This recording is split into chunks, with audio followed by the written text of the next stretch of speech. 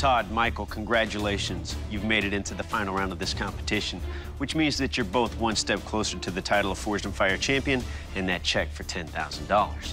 Now we're sending you back to your home forge just to recreate an iconic weapon from history. That weapon is the Kampilan. Good luck. We'll see you in 5 days.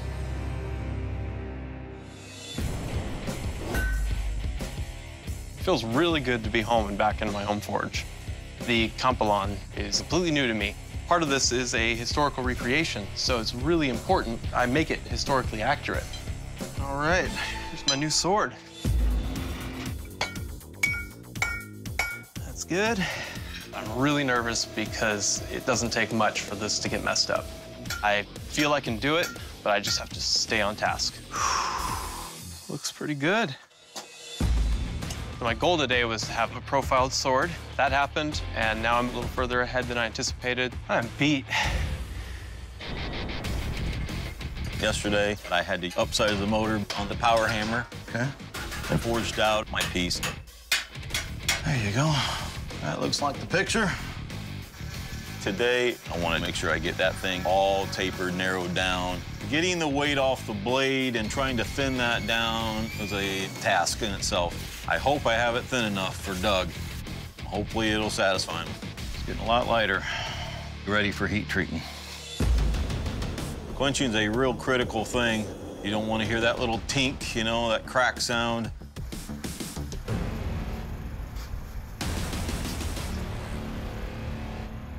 Woo! Oh, this one looks good. No cracks, no warps. Skate. Yes. I'm very happy with it. Lord, thank you, Lord. Today, I'm gonna cut the spur out of the tip of the blade. All right, here we go. There's a lot of bad things that can happen here. Taking a chisel to any part of your blade can result in unfixable blemishes.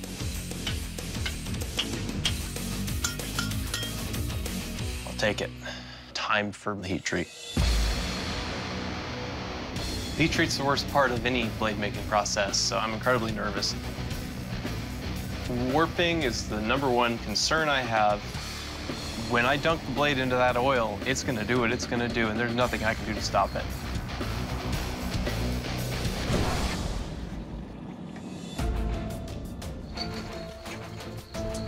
My gut wrenches. Warp. Sucks. The thinner the steel, the more tricky it can be to get the heat treat to go off without any issues. But as I look at it, I like it. Took kind of a scimitar warp, adds character. It doesn't go side to side, it bows up, kind of like a katana. That is the best warp you can possibly take on. I will take it. Today, I think the plan is probably eating sawdust. We're gonna work on that handle. The way it's designed is a little unusual. The handle has that protruding Y that comes up towards your arm. It looks like it would be uncomfortable to yield, but it's their blade. I'm just making it. Mark up the front guard and cut that one out. I'm gonna do the top guard as one piece and fit it to the handle. It does kind of look like a raptor, kinda. It's not what I was going for, but that's what it turned out to be. It's a dinosaur. I'm a little apprehensive on testing. If something crucially goes wrong, I won't have a blade to turn in, so I'm gonna leave this to the judges to test. Very nice. It looks good. It's a done deal. This is my last day. I feel pretty good. Just need to grind the tank, fit it to the handle, and just make stuff pretty and sharp. The handle material is a big block of mahogany. Mahogany is a traditional wood. It's tough, it's rot resistant, so I don't have too many concerns about going into this. Getting this handle put on, and that is the point of no return. My only reservations with this blade are that it's hefty, but a lot of my research pointed to the fact that this is a heavy sword. For the royal flair of this sword, genuine human hair. That is something that was on these handles, so it's merely for historical accuracy. And it's funny.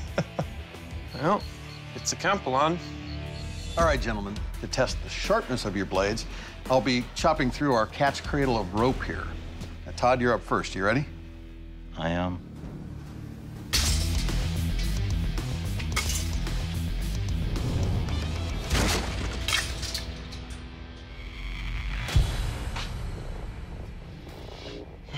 All right, Todd, this blade has all the weight right here.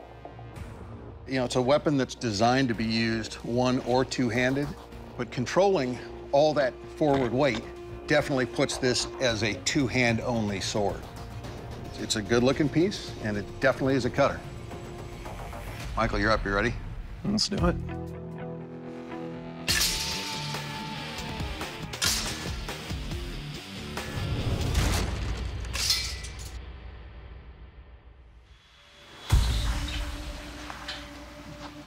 Still a very heavy weapon. I would have zero confidence swinging this one-handed that it wouldn't get away from me. But the weight distribution on your blade is further back, which gave me quite a bit more control to chop those ropes. It's definitely a cutter, so good job. Nicely done. Thank you. Bladesmiths, this is the kill test. I'm gonna take your Kampilan and deliver lethal blows on this big carcass. Todd, you're up first. You ready? I sure am.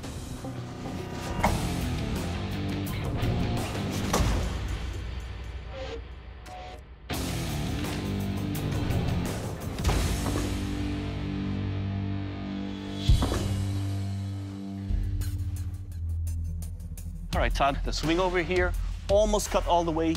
And of course, with an easy swing on the way back, it cut the pig in half. Your Kampilan will kill. Thank you. All right, Michael, your turn. You ready? Let's do it.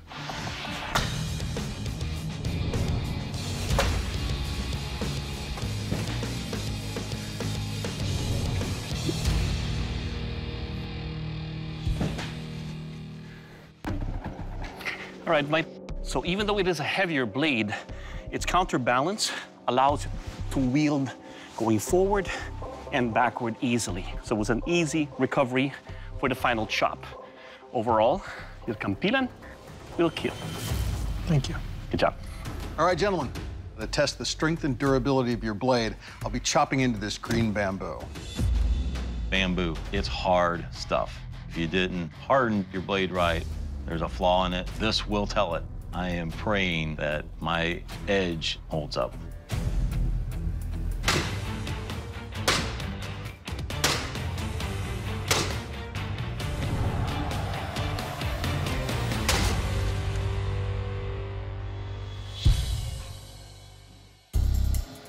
Whoa. Yeah, I don't feel any damage whatsoever on the edge. It did a job on that bamboo, and it's clean. Well done. Thank you. Michael, you ready? Let's do it. Okay.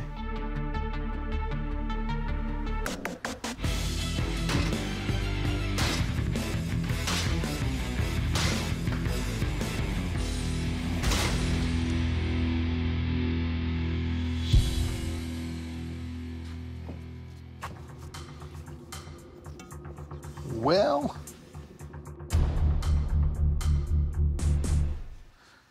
I thought I saw something, but it was just bamboo stuck to your blade. It's fine. There's no damage there. Your blade hasn't changed shape at all. Good job, well done. All right, bladesmiths, from the moment you guys lit those coal forges until this moment, you've put in a lot of hard work. There's been a lot of stress. But in this arena of competition, there can only be one Forged and Fired champion, and that champion is Michael. Congratulations, you are the Forged and Fired champion. Todd, unfortunately, your blade did not make the cut. Todd, this is what we judges expect in the third round. Two beautiful blades, equally matched, but it comes down to the finer details. Your blade isn't as well balanced as that of your opponent's, and your design and detail were not as strong. So for those reasons, we have to let you go. Understand. Be proud of your work, Todd, because it was a close call. But please surrender your weapon. I never thought about making it this far. This is the first sword I've ever made. I'm proud of what I did, and it held up good. I didn't think that I would be capable of doing this, and you never know what kind of strength you can find. Michael, congratulations. You are the Forged and Fired champion, and that's a title that comes with a check for $10,000. Good job, brother. All right, what's going on inside of there? It is surreal. Wasn't expected starting this competition, but huge affirmation of my skills. Please present your weapon to the judges?